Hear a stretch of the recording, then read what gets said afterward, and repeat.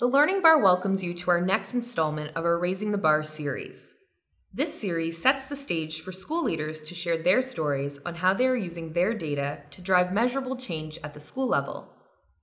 Our guest speaker is Marnie Wilson, who is the Research, Assessment, and Evaluation Specialist at Brandon School Division, located in Brandon, Manitoba. In this video, Marnie will be sharing how our school survey data is used to inform Brandon School Division's improvement planning goals. My name is Marnie Wilson, and I am the Research, Assessment, and Evaluation Specialist with Brandon School Division here in Brandon, Manitoba. We are a division of 22 schools and are approaching 8,500 students. Now, part of my role in the division is to gather, analyze, and report on student data to help inform our division's decisions. I also support school administrators as they apply data to their school improvement planning. I've been in this role since the fall of 2012. Now, the intent of this webinar is to share with you how Brandon School Division has evolved in its use of Tell Them From Me data in our strategic planning process since I started as district coordinator 4 years ago. More specifically, I will share how we used Tell Them From Me data to decide our last strategic plan focus areas and write our goals, and how we have continued to use the data to track our progress. Everything I share with you is pretty grassroots, just an overview of how we tackled the process. I admit up front that my background is not in strategic planning. Rather, I have a background in research and in program evaluation. So the approach we took over the last 4 years was influenced by that background. Our approach was also influenced by a desire to not only set appropriate goals, but also to hone our ability to monitor our progress towards those goals. I will explain our ever-evolving process and how it's impacting school development planning as well. Now, in program evaluation, we create logic models, and when creating logic models, we often begin by asking what is the ultimate as opposed to immediate outcome of a given program. And in education, we also know it is best to start with the end in mind. So before we began the strategic planning process, we thought about what we wanted in the end for our students. This is seemingly a simple question, but it led to a wider conversation than we thought. We discussed this in the ultimate sense, very broadly. Obviously, we want our students to be academically prepared, but we also discussed the need to prepare them for the 21st century with broader skill sets. We also realized that it was important for our students to be happy and healthy.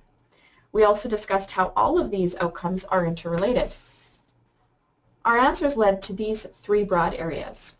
Ultimately, we want students to be healthy, academically prepared global citizens. We then asked, what do we already know about our students? This was a very exploratory process to start with.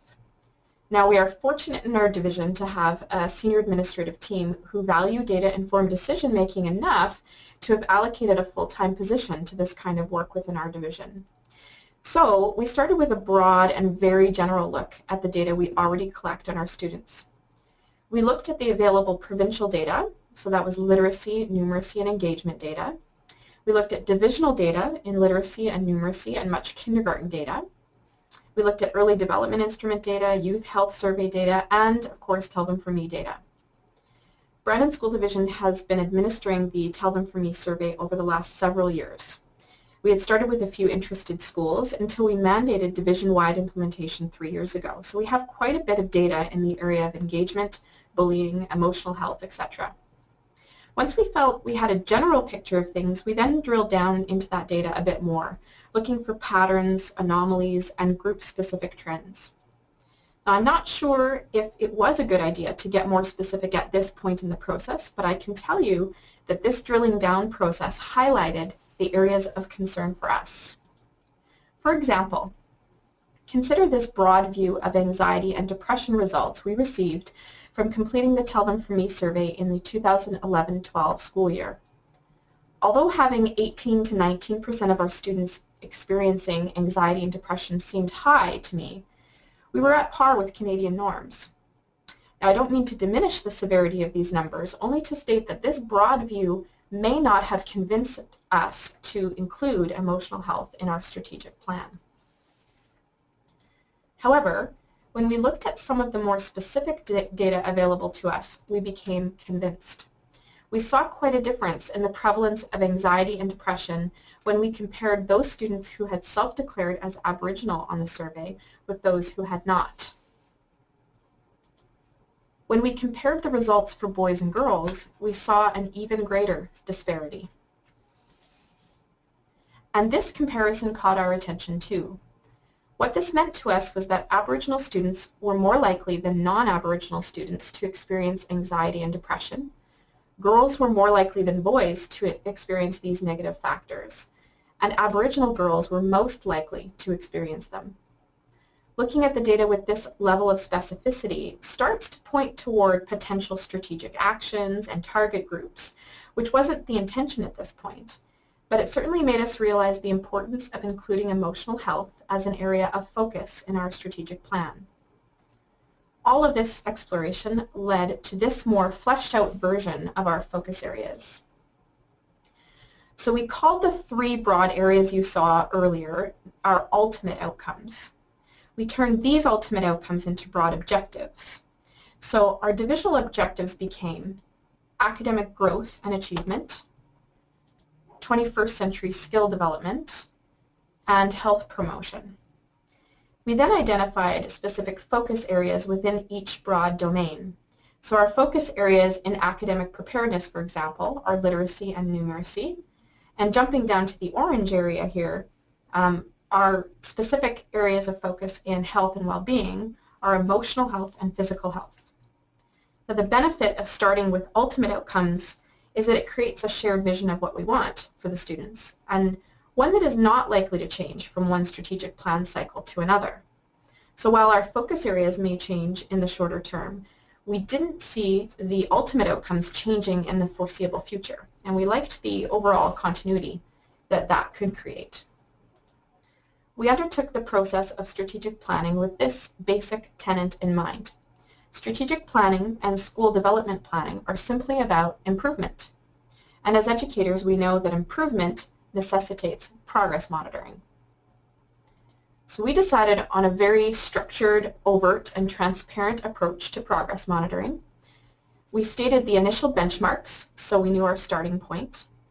We wrote our 2017 targets, but we then overtly stated interim benchmarks, reminding us that we must check in at various points throughout the time frame. Each interim benchmark is a progress point, identifying, hopefully, intervals of progressive success points.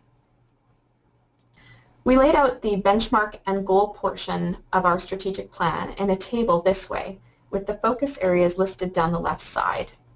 Across the top, you'll note the target, the ultimate target in 2017, our intended measures, the initial benchmark, or the June 2014 results, and the interim benchmarks, as well as an overtly stated plan for collecting the data. Now, we could have organized this more chronologically so that the target column was on the right side, but I suppose we thought that having it stated first reflected the approach of starting with the end in mind. Now, to this point, I have illustrated our process using the example of Tell Them From Me anxiety and depression measures as the indicators we would use regarding the emotional health of our students. In the case of emotional health, the Tell Them From Me measures were a perfect fit. However, the picture isn't always as clear as that. I have learned that this process is a balance between what is ideal and what is realistic.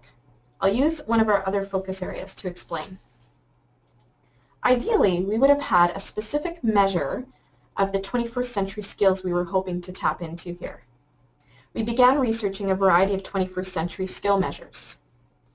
But knowing that we could only bite off so much as a division at one time, and being leery as we are of overwhelming teachers with data collection, we decided to focus on the data we were already collecting that was the best fit indicators of what we were trying to capture in this focus area. So we fleshed out what we meant by personal growth, and we came up with these specific components. At the same time, we also asked ourselves, what measures are we already using that would give us indications of those skills? So for example, we considered graduation and attendance rates. Also, our provincial report card includes 3 learning behaviors: These learning behaviors are personal management skills, active participation in learning, and social responsibility. All behaviors we felt were indicative of personal skills and engagement. But we also looked at the array of tell them from me measures, those measures which reflected the competencies of interest. So again, we were after a best fit set of data. Once we figured out our tell them from me best fit measures to use as indicators of this focus area, we listed our initial benchmarks, and they're seen here. We then wrote our SMART goal. Now, you've likely heard or seen this acronym before, but this extra S is intentional. I added the first S because I was finding a tendency to write goals that were teacher or system centered. In other words, there was a tendency to write goals describing what would be done rather than the outcomes we wanted to see. It seems kind of human nature to jump to the strategic actions before being clear about the outcomes we intend these actions to have for students.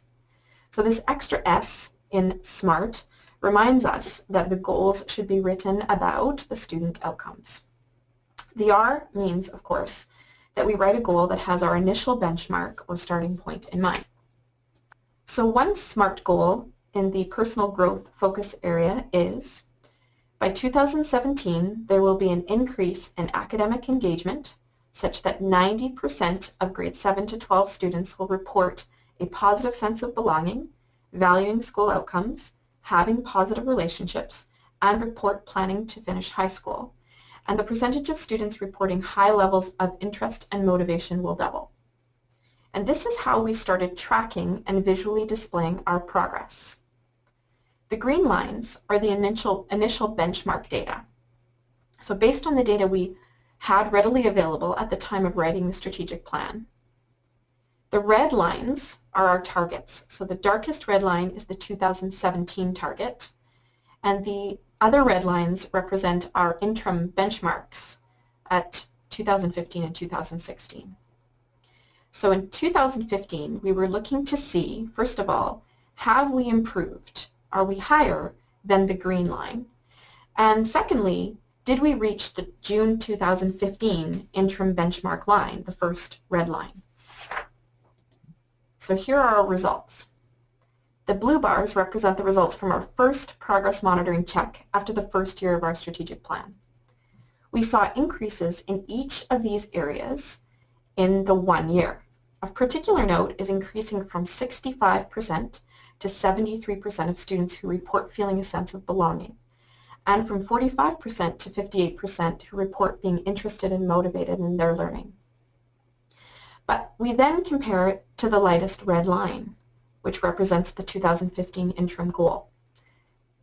We surpassed our lofty year 1 benchmark targets in 2 of the 5 areas, and we came very close in 2 other areas.